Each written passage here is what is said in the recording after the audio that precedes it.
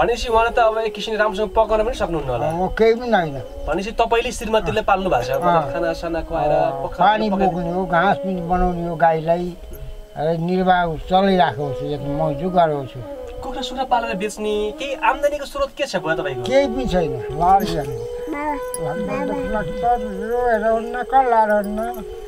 दिन आउनु 50 दिनमा कमाउनु पर्छ बस्दालाई कमाएपछि बुढेसमा काम आउँछ बुढेसमा कमाइएन बैसामा कमाइएन यस्तै गरेर जिन्दगी गइहाल्यो गएपछि अहिले पछि खोजेर मिल्ने हुन्छ जिन्दगी तर मर्ने कुरा त कहिले मर्ने हो कहिले मर्ने हो कहिले के जानु मर्न नमरी सुख छैन मर्न पर्छ तर मर्ने छ भनेर अब नकमाए नराखेपछि पनि खानु हुन्छ अब यो त थाहा त बल्लै पाउँदैछ जब त जान बढ्दै गयो त्यहाँ मनमा आउँदैछ चिन्ता र यो छोरा कसरी पढ्नु एउटा छोरो छ त्यसलाई कसरी पढाउँ मलाई 6 वर्ष पुग्यो 6मा पुगेर 7 मात्रै लाउँछ यो छोरालाई कहिले पढाउने अब बोल्न जान्ने दुलाई पाङ्ने घरि यसो तागतसँग काम गर्दै खाइयो काम तागत खटेको काटेपछि बस्छु त काम गर्ने उपाय छैन त्यसै बसेपछि खाएको छु कोही माग्ने कोही रिश्तेदारनी गरेर यसो खाएको आपत्तिहरूबाट कहिलेकाहीँ सहयोग पाउनुहुन्छ कि पाउनु भयो कति सहयोग म सहयोग भने केही पनि पाउँदिनँ बाबु सहयोग भने मैले केही पनि पाउँदिनँ म यहीँ जन्मेँ अब यहीँ जो बसेँ मेरो आमा पनि यतै कि बुढी आमा पनि यतै कि गर्दा यो बुढी आमा पनि मरेन अब मर्नु भयो आमा पनि मर्नु भयो बाउ पनि मऱ्यो कोही पनि मेरो छैन अब एक्लै अब जो हो जान्छन् अब जो हो जान हो दाजुभाइको बस्नु जान्न मिठो मसिने खाने भने त अब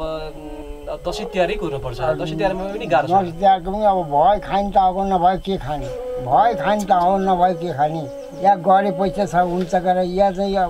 आम्दानी भए मात्रै हुन्छ गर अब आम्दानी पनि छैन खास लाएर के गर्ने अब माएर पोती दिन्छ 10-5 रुपियाँ दिन्छ त्यसले हुने कुरा केही भएन उहाँले पनि विवाह नगरिकन बस्नु भएको थियो अब पनि विवाह नगरी बसेको अब लाइनले लाँदा परेको हात पाखुर भएको डर भएको खोज्छ गर लुला टेङ्गाला पेङ्गाला कहिले खोज्छ त खोज्दैन नि त्यो हो भने म मर्दिएँ भने सरले के गर्ला यसैले के गर्ली अपाङ्ग धुलाइ छ अपाङ्ग खुट्टो छ अपाङ्ग हात छ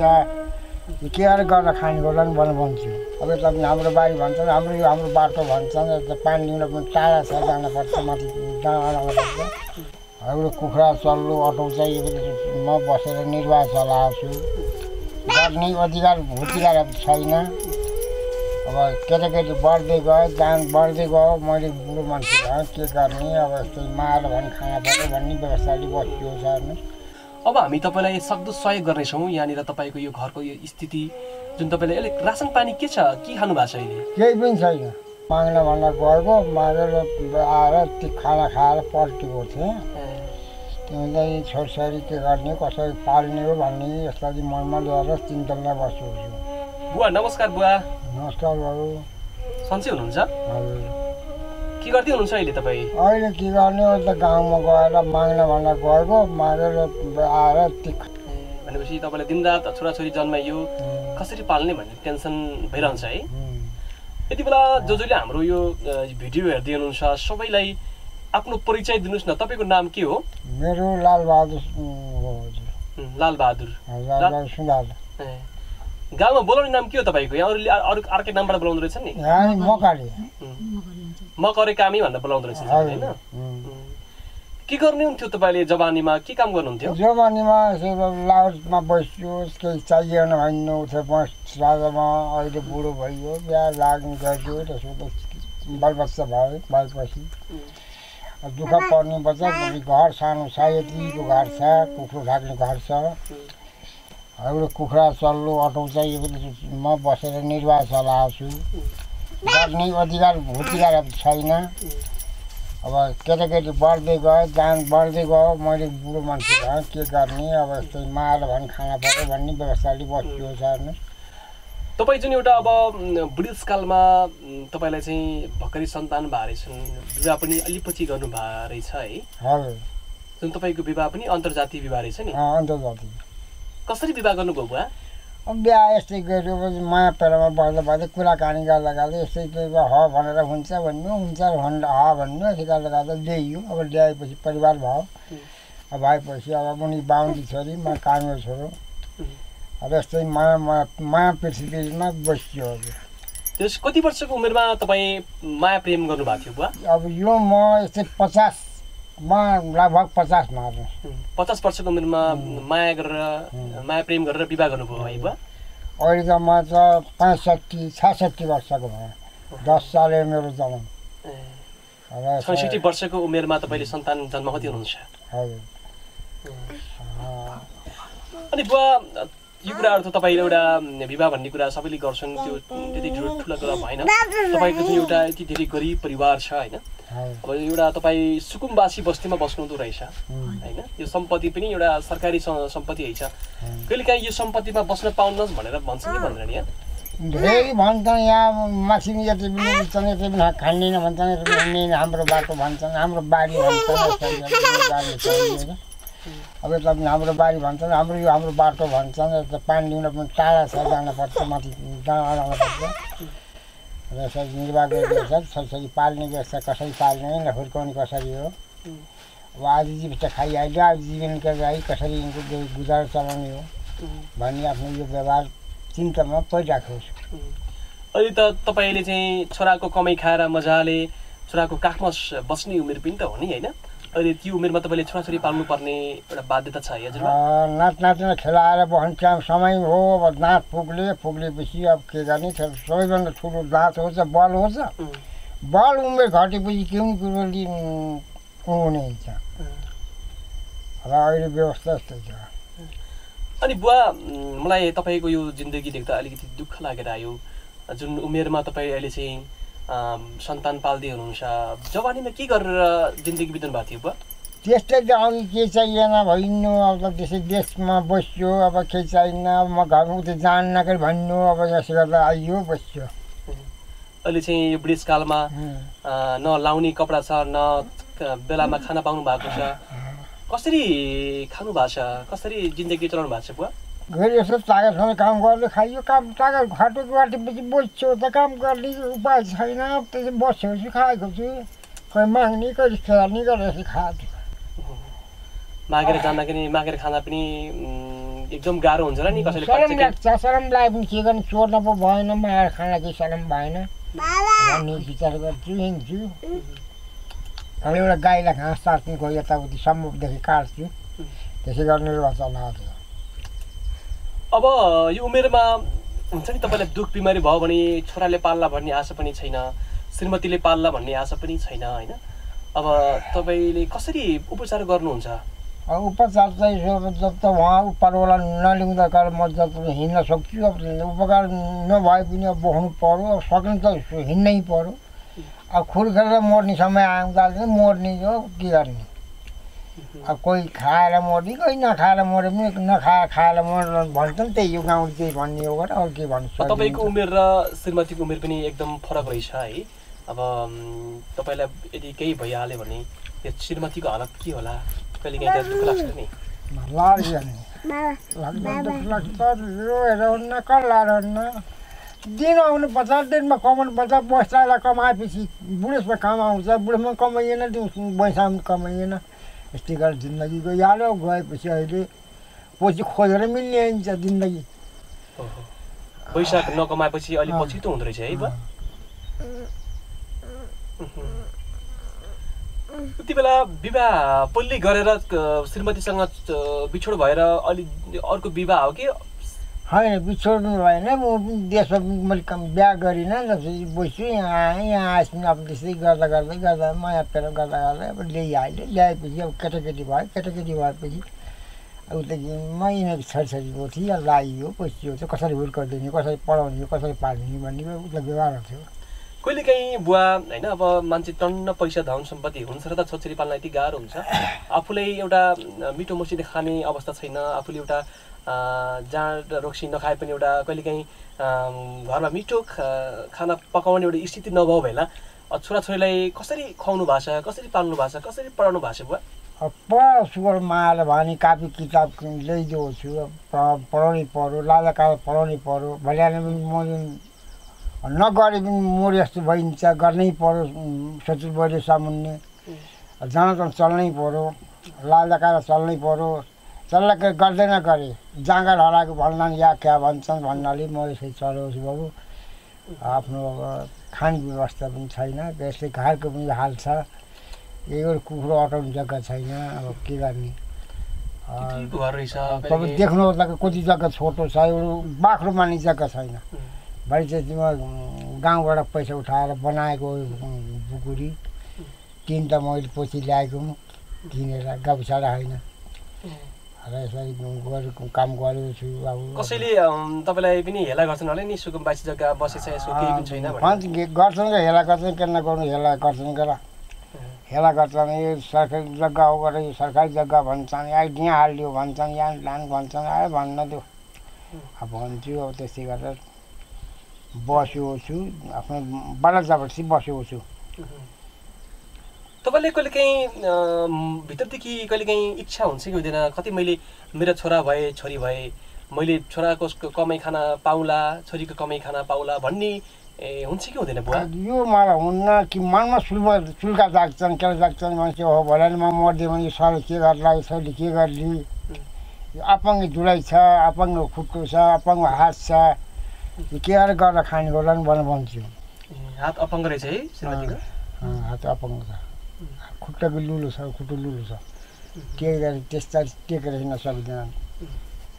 उहाँले पनि विवाह नगरिकन बस्नु भएको थियो अब पनि विवाह नगरी बस्यो कि अब लाइनले लाँदा परेको हात पाकुर भयो डर भएको खोज्छ गर लुला पेङ्गाला कहिले खोज्छ त खोज्दैन नि अब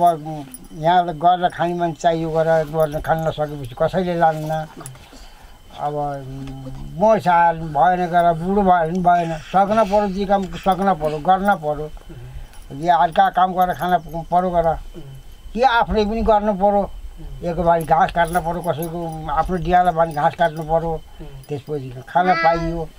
बाबुआमा खुसी हुनुभयो खुवाउनु भयो भनेपछि उहाँले त अब एक किसिमले राम्रोसँग पकाउन पनि सक्नुहुन्न होला म केही पनि होइन भनेपछि तपाईँले श्रीमतीले पाल्नु भएको छ खानासाना खुवाएर पानी बोक्ने हो घाँस पनि बनाउने हो गाईलाई निर्वाह चलाइराखेको छु यता मजु गरेको छु कुखुरा सुखुरा पालेर बेच्ने केही आम्दानीको स्रोत के छ बुवा तपाईँको केही पनि छैन केही पनि छैन केही पनि गर्न पनि सक्नुहुन्न होला नि त बुढेसकाल पनि लागेछ बुवा गर्न पनि सकेन गर्न नसकेपछि अब यो गाईको थोरै बारीकालाई एउटा पाटो हाल्यो एउटा पाटो हाल्यो मोल हालेपछि कसो हुन मकै भन्न यसै गाईको पछाडि हिँडेको छु अरू कुनै उपाय केही छैन उपाय भन्ने तपाईँको दाजुभाइ छ कि छैन नि यहाँ दाजुभाइ छन् मेरो यहाँ छैन धुलकोट छन् त्यसो उहाँ अलिकति कमाउने खाने हुनुहुन्छ होला नि उहाँहरू त जेन्टलमेन्ट छन् बडा घर छन् अब छोराहरू सिपाही छन् उनीहरू छन् दाजुभाइ त छन् दाजुभाइ भएर कामबाट कहिलेकाहीँ सहयोग पाउनुहुन्छ कि पाउनु भयो कति सहयोग म सहयोग भने केही पनि पाउन्न बाबु सहयोग भने मैले केही पनि पाउन म यहीँ जन्मेँ अब यहीँ जो बसेँ मेरो आमा पनि यतै कि बुढी आमा पनि यतै कि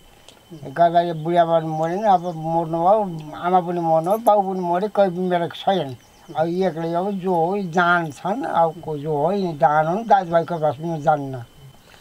बुढाबुढी सुख दुःख साथसाथी गर्ने त्यही साथसाथ गर्ने बस्ने दुःख पाउने दुःखै पाउने दुःखसित बस्ने अब भोलि तपाईँलाई ठुलो बिरामी हुनुभयो बिस्तारमा सुत्ने हुनुभयो भने त तपाईँलाई धेरै गाह्रो रहेछ नि बुवा केही पनि अब के गर्ने त अब दुःख पऱ्यो भनेर रोएर पनि भएन कल्लाएर पनि भएन हिँड्न भनेर बाङमा त हिँड्नु भएन जानको माया लाग्छ छोड्न पनि भएन अब के गर्ने कहाँ जानु यो जङ्गलको ठाउँ माग्ने जस्तो ठाउँ कोही छैन यो जङ्गलमा कहिले केही माग्न जाँदाखेरि तपाईँले कति पैसा पाउनुहुन्छ बुवा मोर जे पैसा 10-5 रुपियाँ दिन्छन् ल्यायो भने एउटा केटाकेटीलाई कलमलाई हुन्छ त्यही हो मिठो मसिने खाने भने त अब दसैँ तिहारै कुर्नुपर्छ दसैँ तिहारमा पनि गाह्रो छ दसैँ तिहारको पनि अब भयो खाने त अब नभए के खाने भयो खाने त हो नभए के खाने या गरे पैसा छ हुन्छ गर या चाहिँ आम्दानी भए मात्रै हुन्छ गर अब आम्दानी छैन खास लाएर के गर्ने अब माएर कति दिन्छ 10-5 रुपियाँ दिन्छ त्यसले हुने कुरा केही भएन अब बच्चाले होइन अरूको हुने खानेहरूले राम्रो कपडा लाउँछन् राम्रो स्कुलमा पढाउँछन् होइन अनि बच्चाले कहिलेकाहीँ दोकानमा जाँदाखेरि बजारमा जाँदाखेरि त्यो किन्दै ऊ किन्दै भन्दाखेरि कसरी चित्त भन्छ अब म रुन्छु मन रुन्छ अब मन धर्किन्छ धर्को भनेर म रुन भएन बेसी मान्छे सामु केटीकेटीलाई गाली गर्छु र फकाएर ल्याएर राख्छु अब म केही भन्दिनँ केटाकेटीलाई अब पाइयो पाएपछि यिनले के भने यिनले के जाने हामीलाई अनि अजाने हुनु अब अर्का खास लाग देखेपछि रुन्छन् रोएपछि के गर्ने कसैले तपाईलाई यसलाई दुःख छ भनेर कसैले 2-4 रुपैयाँ सहयोग गर्ने त्यस्तो हुन्छ कि हुन्न बुवा त्यस्तो गर्ने मान्छे छैन यो गाउँमा गर्दैन त्यस्तो गर्ने मान्छे छैन त्यस्तो गर्दैन है त्यस्तो गर्दैन अहिले चाहिँ यही 2-4 रुपियाँ कसैले द्यायो भने कलम कापीलाई चलाएको छु बस हेर्नुहोस् अनि तपाईलाई हैन एउटा नेपालले एउटा सुकुम्बासी सबै जग्गाहरू फिर्ता गर्ने सबै जग्गाहरूले उठाएर भोलि लखाड्यो भने तपाईँ कहाँ गएर यो छोटछोट ल्याएर कहाँ जानुहुन्छ होला बुवा कहाँ जाने खोइ अब कहाँ जहाँ जान भन्छ वहीँ जान्छ पर्छ कहाँ जाने हो अब मार्न हुन्न कर काट्न हुन्न कहाँ खोला छोडिदिन हुन्न कर कहाँ बहन त पर्छ जाने कहाँ हो र कहीँ जाने त कोही ठाउँमा त सुकुम्बासीलाई उठाएको छ नि उठाउनु उठायो होला मलाई पनि अब उठाउनु जानु उठाउनु होला के भयो त उठाउनु भएछ भने उठ्नु होला जहाँ भने त बाटा भने त बस्न पर्ला का उठाउनु भएछ भने सरकारले उठाउनु भएछ भने बाटा भने बस्न होला जब तक उठाउनु न तब तक त गर्नै खानै पर्यो अनि बुवा तपाईले हरेक जिन्दगी भोग्नुभयो तपाईँ एउटा वयसदेखि बाल्यपनदेखि वयसदेखि लिएर अहिले वृद्ध अवस्था नै तपाईँले जल्दी हुनुहुन्छ आखिर जिन्दगी भनेको के रहेछ बुवा के बुझ्नुभयो अहिलेसम्म तपाईँ अहिले यहाँ आएर जिन्दगी भने त अब एकै चिज हो त अब कि त मर्ने जो हो कि बाँच्ने जहिले मान्छे सुख होस् केही न केही के लागु पैसा आम्दानी होस् या बिहा बासाको आम्दानी होस् र त्यसरी हुने कुरा हो न त जिन्दगीमा त सबैभन्दा ठुलो त जिन्दगी हो त यही हो तर मर्ने कुरा त कहिले मर्ने हो कहिले मर्ने हो त कहिले के जाने हो त मर्न नमरी सुख छैन मर्न पर्छ तर मर्ने छ भनेर अब नकमाए नराखेपछि पनि खानु हुन्छ अब यो त थाहा त बल्लै पर्दैछ जब त जान बढ्दै गयो त मनमा आएको रहेछ चिन्ता र यो छोरा कसरी पढ्नु एउटा छोरो छ त्यसलाई कसरी पढाउँ मलाई 6 वर्ष पुग्यो 6मा पुगेर 7 मात्रै लाउँछ यो छोरालाई कति पढाउने अब बोल्न जान्ने दुलै हपाङ्ने अब म बुढो घरको यो हाल छ घरमा केही छैन घरमा केही नहुँदाखेरि कसै गर्ने हो अब घर यतिको छ यसरी गाउँबाट पैसा उठाएर बनिदिएको हो र यसरी निर्वाह चलाइयो छ हजुर के गर्ने हो अब तपाईलाई जस्तो दुःख त म अरू कसैले देखिनँ यति उमेरमा अब म अझै केही मिहिनेत गर्छु र अहिले 2-4 वर्ष सङ्घर्ष गरेर कमाउँछु भन्ने पनि तपाईँको टाइम रहन्छ अहिले टाइम छैन अब टाइम उस्तो अब 61 वर्षको काम हुन्छ वर्षको 10 साल हेरौँ अब दाँत साथ फुक्लेर अब बाहिर निक्ल्यो जिउरो अब के गर्ने गाह्रो छ तपाईँलाई बुवा अब यो दुःख चाहिँ अब तपाईँले झेलिसक्नु भएको छ र यो समस्या तपाईँलाई छ हामीलाई थाहा छ अब हामी तपाईँलाई सक्दो सहयोग गर्नेछौँ यहाँनिर तपाईँको यो घरको यो स्थिति जुन तपाईँले अलिक रासन पानी के छ के खानु भएको छ अहिले केही पनि छैन रासन पानी छैन अब अहिले खेर जाम लगाएर घाम छ अहिले सँग जाम लगाएर अहिले मकै पनि भएन 5-2 भएको थियो त्यही पनि खाए कहिले पिसेर खाएँ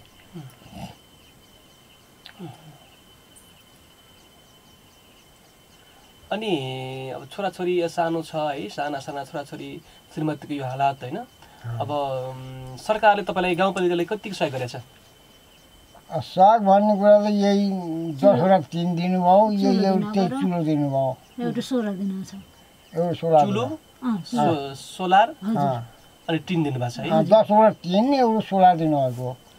यही त्यो चुलो के भन्ने दिनुभएको अनि तपाईँ जुन एउटा यो उमेरमा तपाईँ आएर पछिल्लो समयमा आएर एउटा यो समुदायमा एउटा हुन्छ नि अब मान्छेले अपहेलना गर्ने गर्छन् एउटा ब्राह्मणकी छोरी बाहुनकी छोरी तपाईँले विवाह गर्नुभयो त्यति बेला तपाईँलाई खोज तलास गर्ने कसैले घिडा गर्ने गाली गलैचा गर्ने त्यस्तो गरे कि गरेन तपाईँलाई मलाई गरेन त्यसो त गरेन अब केलाई हुने जस्तो भएर पैसा खाने जस्तो जग्गा पायो त लानु गर अब पैसा लाने जस्तो जग्गा पाएन र मलाई भन्ने कुरा भएन र मलाई कसै त्यो भनेन अनि तपाईँ ससुराली जानुहुन्छ कि जानुहुन्न जान्छु काम परे कोही काम पर्दा कसमा केही खराब भएर भाइ सोच्छु मैले पढाइ लेखेको त केही छैन जान्छु कतिको सम्पन्न हुनुहुन्छ उहाँको ससुरा तपाईँको ससुराले जाति उहाँ पनि बोल्नुहुन्न म पनि जाति बोल्ने कुरा छैन दुलै पनि अहिलेबाट जान अहिले आइक 8 वर्ष भयो अहिले गइको नि अहिले बोलाएर गइको अनि तपाईँको नाम के भन्नु रे ईश्वरा बिका माइती परिवारमा तपाईँ चाहिँ घनश्याम के हुनुहुन्थ्यो तपाईँ पन्थीहरू है अलि सानो बच्चा रहेछ तपाईँको 2टा बच्चा छन् है ए अलि कति वर्षको हुनुभयो अहिले 35 ल तपाईँको त कति वर्षको फरक रहेछ त्यो चाहिँ 20 वर्षको 20-30 वर्ष फरक 20-30 वर्षको 30 वर्षको फरकमा तपाईँले विवाह गर्नुभएको रहेछ अनि माया प्रेम गरेर विवाह गर्नुभएको अनि उहाँले चाहिँ मन पराउनुहुन्थ्यो तपाईँलाई कसरी भेटघाट हुन्थ्यो तपाईँको जाने आउने गर्नुहुन्थ्यो ए हो र अहिले चाहिँ तपाईँको एउटा श्रीमान चाहिँ वृद्ध भइसक्नु भएको छ है अब तपाईँको यो हालत त्यस्तो अब यो खुट्टा तपाईँको एउटा खुट्टाको पनि नाजुक हुनुहुन्छ अरे तपाईँको हात देखाउनुहोस् त के भएको आन्टी यो सानीमा लुतो भएर हजुर सानीमा लुतो भएर हजुर यस्तो हुँदो रहेछ है हजुर यसो भयो लुतो भएर त होइन हुन्न होला भन्छु मेरो भनेको कुरा अथवा त आमा बालकालमा मरिदिनु भयो बालकै छ भर्खर जन्माएर आमा मरिदिनु भयो आमा मरिदिएपछि उहाँले जसले ख्याल गर्नु भएन अब उहाँको चचल भाइ छोरी भयो 2 छोरा भयो 3 भाइ छोरा भयो त्यसमा नख्याल नगरेर लुदल त के त्यसरी हुन्छ अनि यो हात दुख्छ कि दुख्दैन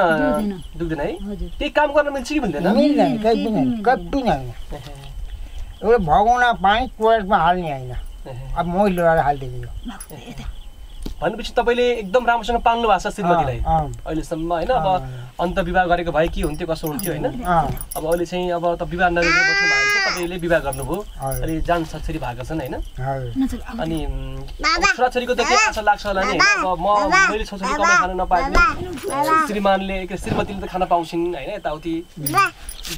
गर्न सके त छेप गर्न सके त जसमा बुटो गटो गर्ने आनदान गर्ने भाइ हुने हो गर कि एक भाइ दाउरा ल्याइदिए खान पाइने हो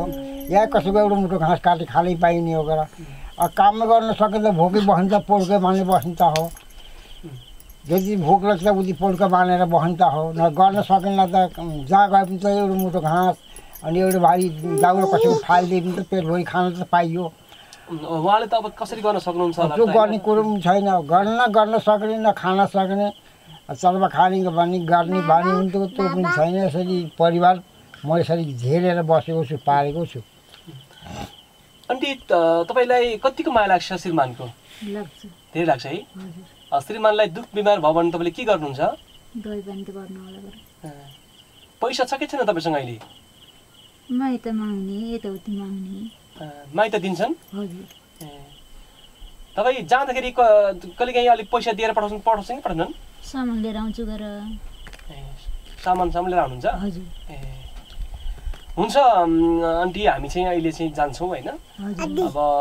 हामी चाहिँ फेरि पनि तपाईँलाई यो दुःख देखेर तपाईँको यो कसैले सहयोग गर्न मन लागेछ भने रासन पानी होइन अब तपाईँलाई केही पैसा दिएछ भने तपाईँ पक्कै लिनुहुन्छ होला नि होइन